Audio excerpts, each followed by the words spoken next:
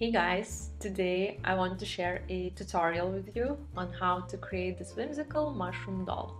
I filmed every step, so it's very beginner friendly. These dolls are very popular on my Etsy shop right now, so I think you'll enjoy it too. You can find a full tutorial on how I sculpt faces on my blog. I leave the link in the description below. So for this doll you'll need a sculpted face and two sculpted hands. You can use any air dry clay or polymer clay, it's your choice. I start by painting the face with white acrylic paint. This will be a good base for further painting. All the materials will be linked in the description as well. Cover the whole face and hands in 2 layers of paint. Take your time and try to minimize visible brush strokes. This will result in more smooth finish.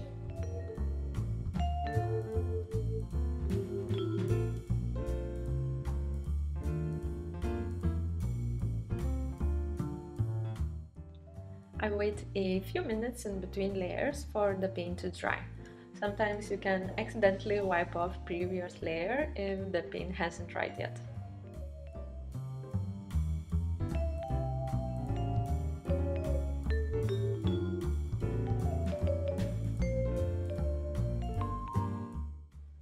When the painting is done and the paint has dried, it's time to spray it with varnish. It will make the surface smoother and prepare it for painting with colors. I use matte, water-based acrylic varnish.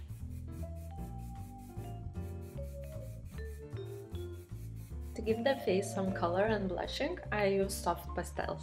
I have this setup of a box that's lined with sanding paper, so I can easily ground the pastels to colorful dust. I'll be using white, peach and dark pink to create the skin color. White is mostly needed for blending, it won't be really visible while painting.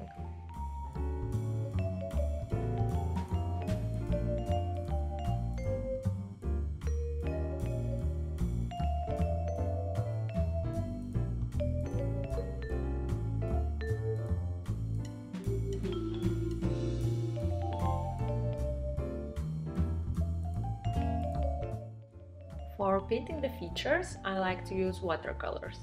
This Japanese watercolor set is my favorite. I find that watercolors have that translucent finish that really suits dolls.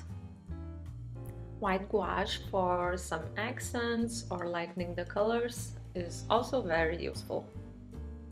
You will need a thin watercolor brush as well. I like synthetic ones, but you can use anything that you're used to. Start by adding white pastel first. It will help with blending the other colors, even though it will look like nothing at first, but you are building a good base.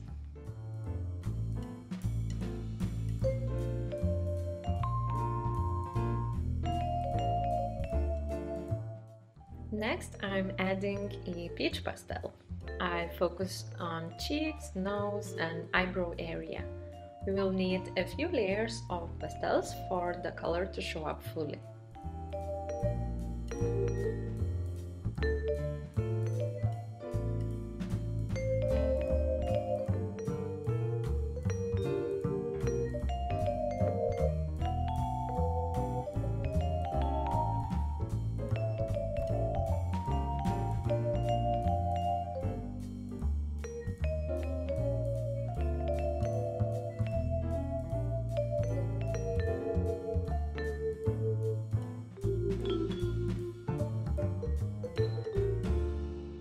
It's a good idea to use pastels from lighter to dark colors.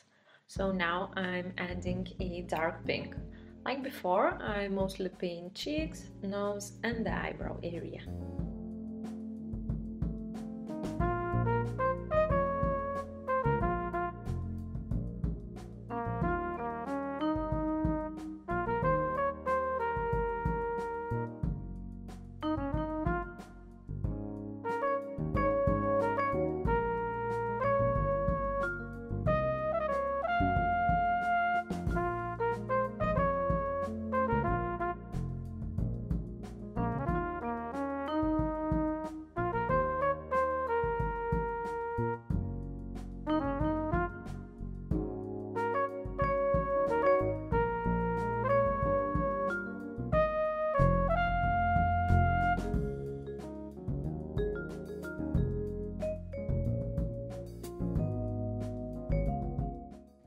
Don't forget to blush those tiny hands as well.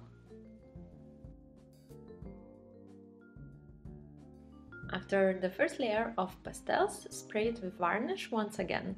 It will lock the color in and the next layer will be much brighter. For the second layer, I mostly do the same steps. Start with the white color for better blending and then move on to other colors.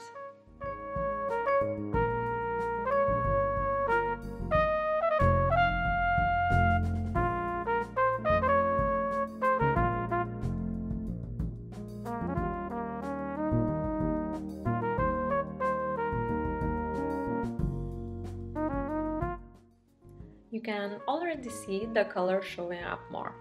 Usually I do only 2 layers because I like that soft look. But you can use as many as you want, just don't forget to spray it with varnish after each layer.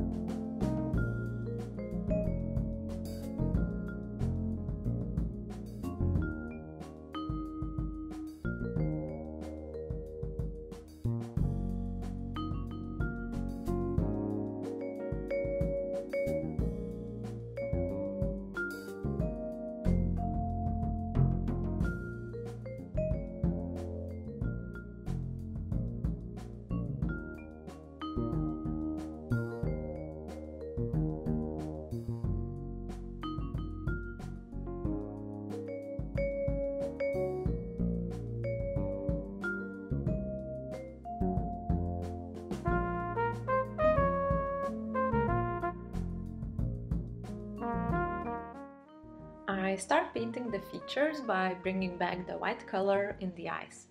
For that I use white acrylic paint.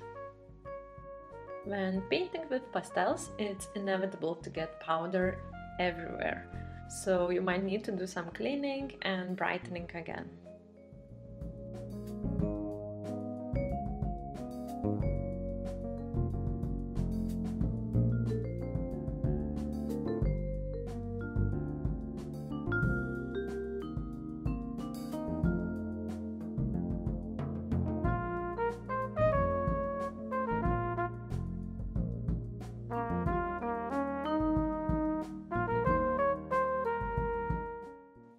For the lips, I mixed a few red watercolors.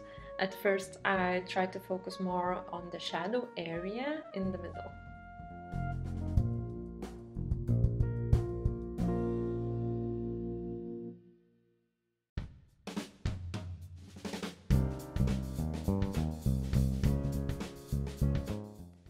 To blend in the harsh lines, I use light pink and try to really give the lips some texture and different values.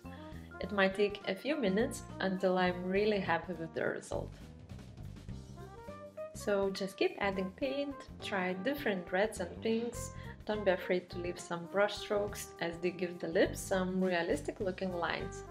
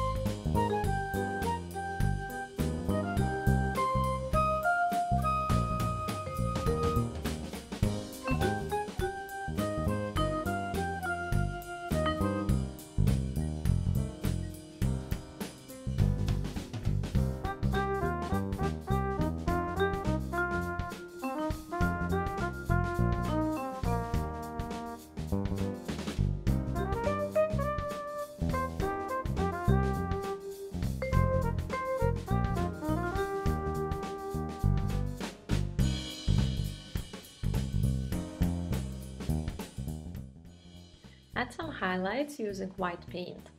That can be gouache or acrylic. I like to highlight the lips, the cupid's bow, and the corners.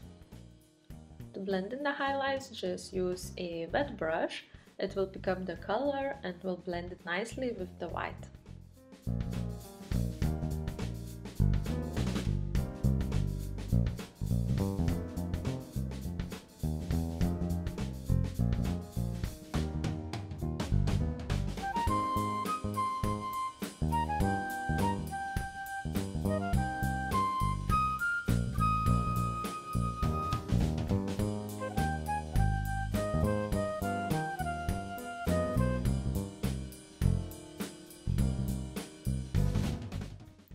I paint the pupils black. I like that cartoony look for the plush dolls. Depending on your design, you can paint more realistic looking eyes. I take my time to create a nice shape by going back and forth with black watercolor.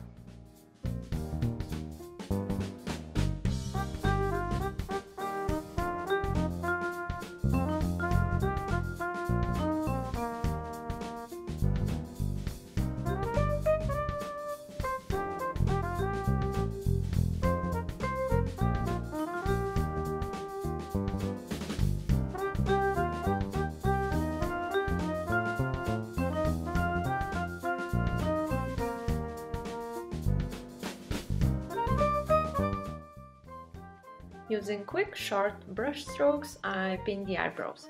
For that, brown watercolor works wonderful. I don't want any harsh lines and try to make it as natural as possible.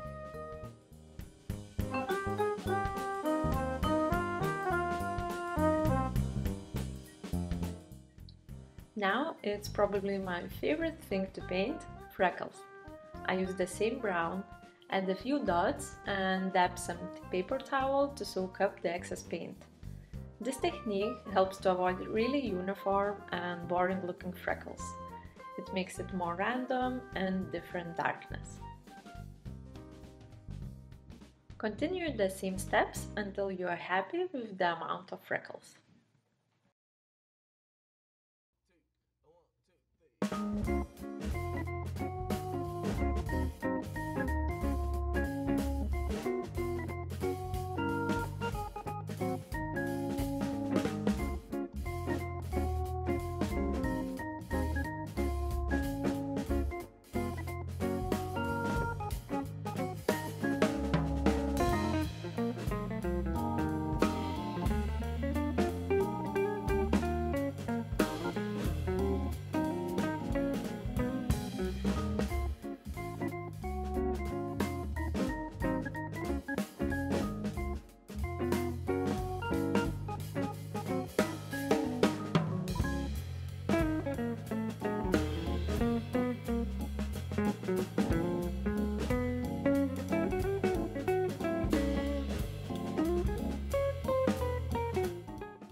To keep those cartoony eyes, I'm adding white highlights with a dotting tool. I use acrylic paints for high viscosity and bright color.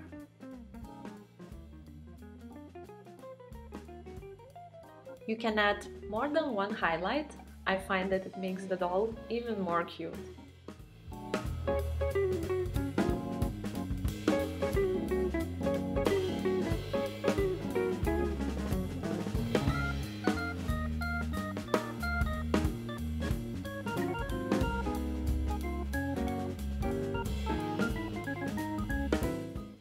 For hands, I like to darken the areas in between the fingers. I think it's a nice way to add more details.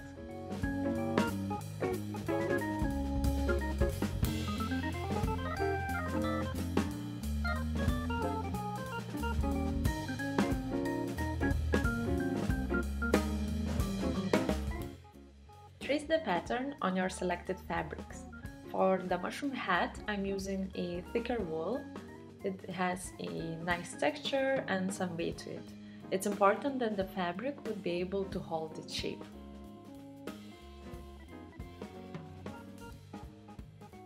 Cut out one regular and one mirrored piece. My pattern already has seam allowance included.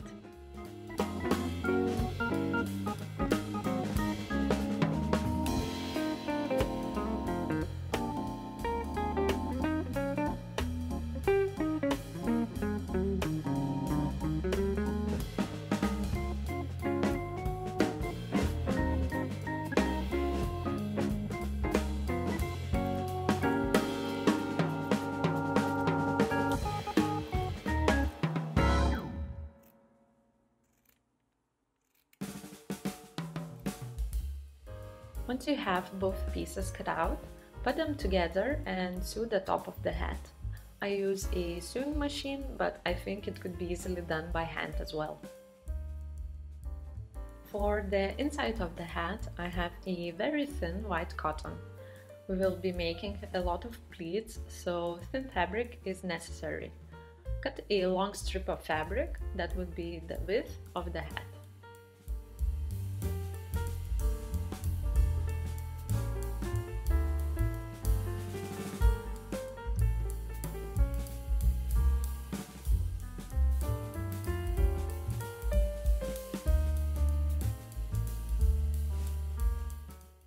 To attach the lining of the hat, we will be using the ladder stitch.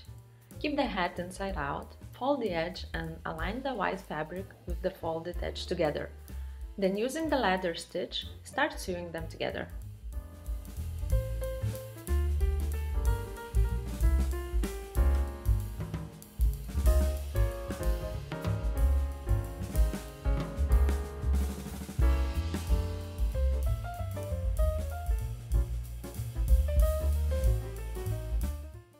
While sewing, start making little pleats to create that mushroom cap look.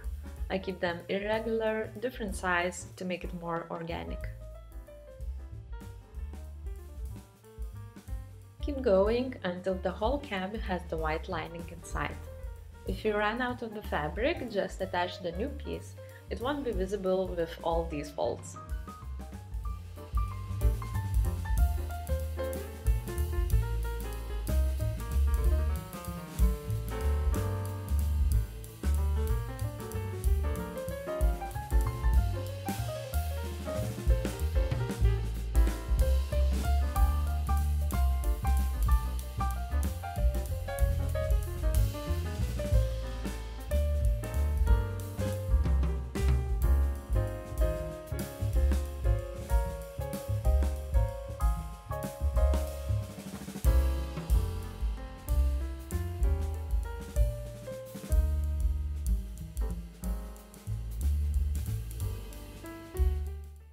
Once you're done, it should look something like this.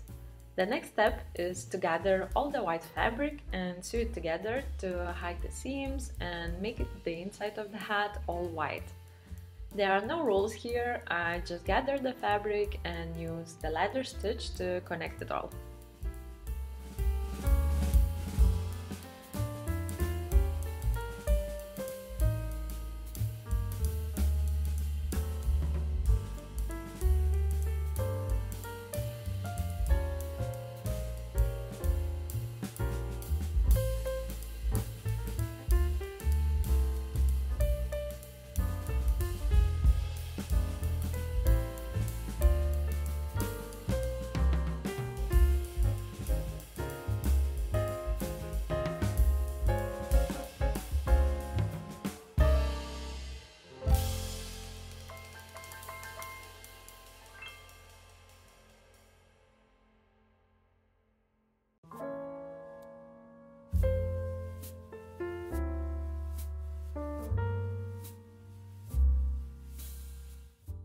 Now turn the hat to the good side and see the result.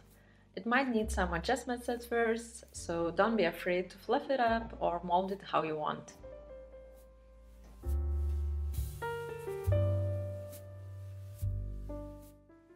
To create those distinct white dots on the mushroom hat, I'll be using embroidery. Don't choose completely white thread as it will look tiny bit unnatural. Off-white or vanilla shade will work great. Using backstitch or outline stitch, embroider a wobbly circle. I tried to make them all in different shapes, more oval than a circle, then fill it in using a satin stitch. I find embroidery very relaxing, so keep that in mind and don't make it too perfect. The irregular shapes are so common in nature.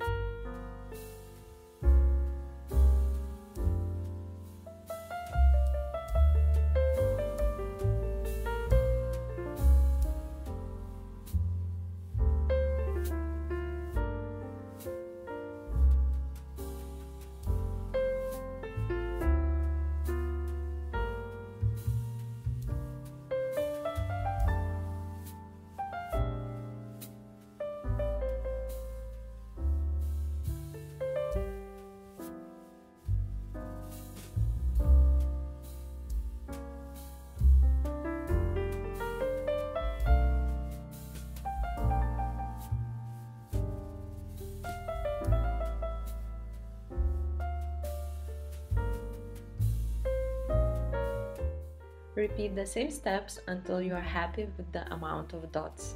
I recommend looking at the real Fly Agaric mushroom pictures to see all the possibilities. To make it more fun, I'll be adding some white beads as well, to fill in some spots that might need a tiny white dot.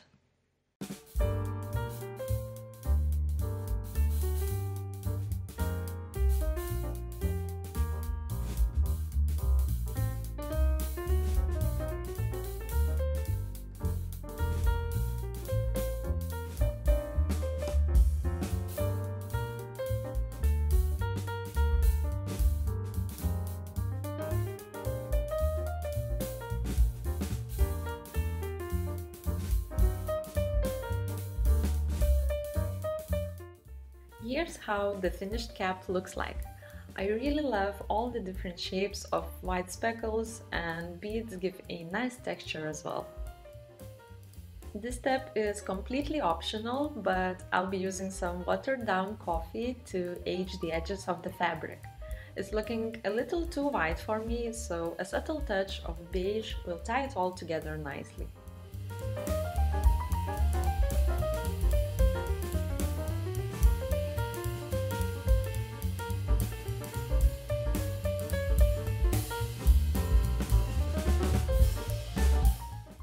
Now continue to sew the body.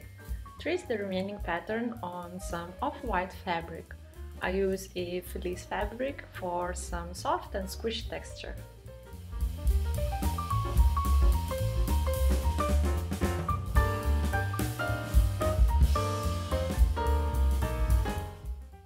Here are all the pieces for the body. The front piece, two back pieces, and the bottom. When all connected, it should look something like this. The opening at the front will be used for stuffing and gluing the face later. To make the doll stand on itself, I'm using some sturdy cardboard to place at the bottom before stuffing the body.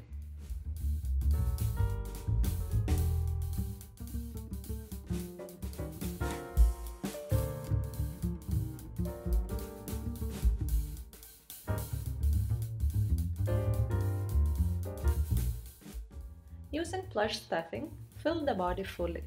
It needs to hold its shape, but have some squishiness still.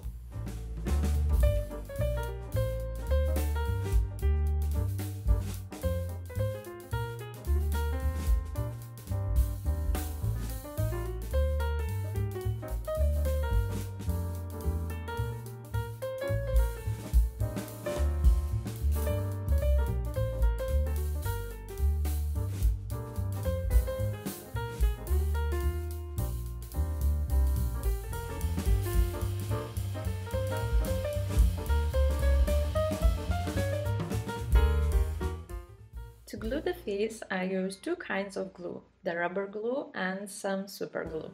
The rubber glue stays elastic even when dry, so it really works for gluing the fabric. I start at the top of the head using the rubber glue. They don't dry as quickly, so I have some time to adjust the placement of the face. I try to fold the fabric to form a tidy edge around the face as well.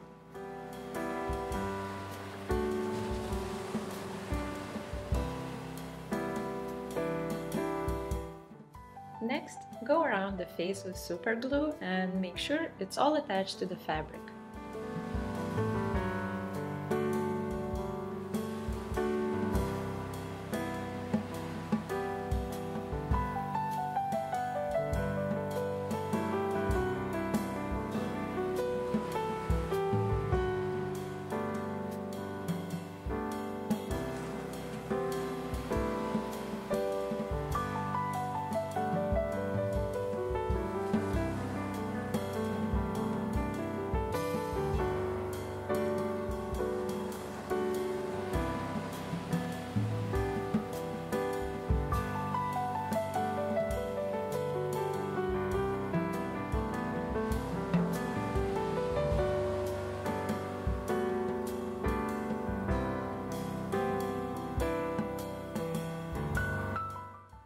The doll is almost done. I just need to make sure the cap fits nicely and attach some creamy ribbon so it will tie at the front.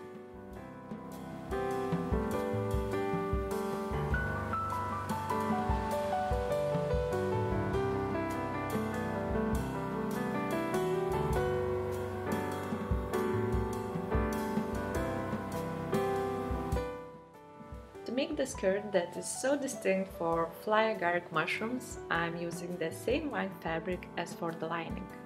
The frayed edge and some folds will look just as the real mushroom skirt.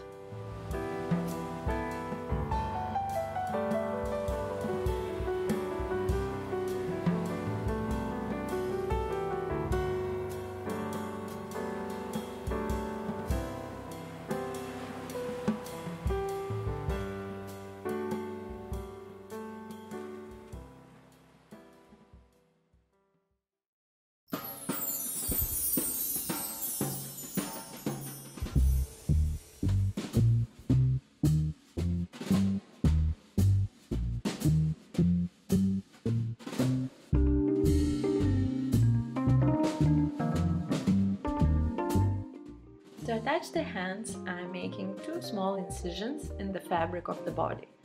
Using super glue, I'm attaching them to the fabric. Make sure the fabric wraps around the hands without leaving any gaps.